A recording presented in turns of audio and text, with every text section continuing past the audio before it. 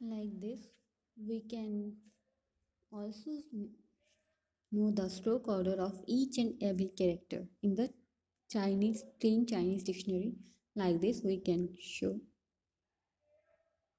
these are the correct stroke orders of a character, and you can write in this manner. Stroke order is also required for dictionary.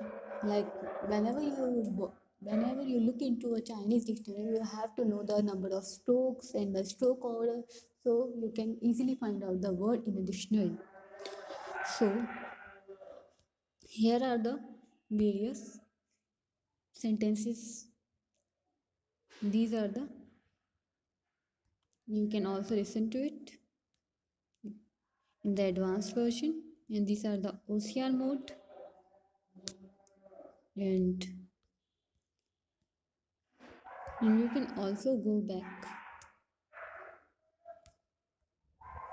You can also create the flashcards, create your own account, and manage it with the help of the settings.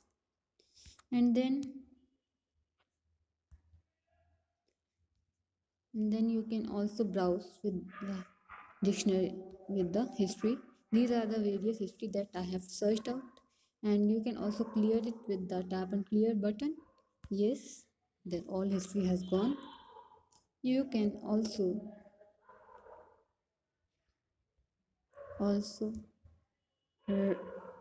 also search with the help of drawing the any character with the help of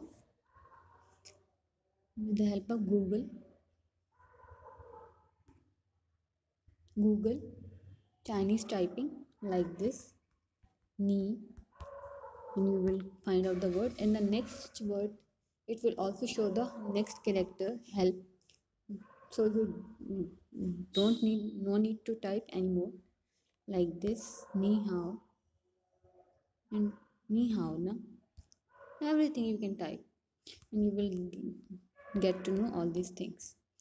So, guys, thank you for watching how to use Train Chinese Dictionary. If you have any queries, then please let me know.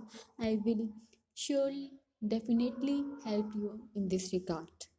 So, do subscribe my channel, my YouTube channel, and like me, share your views to get all the latest developments and all the new videos, interesting and motivational videos. Thank you so much.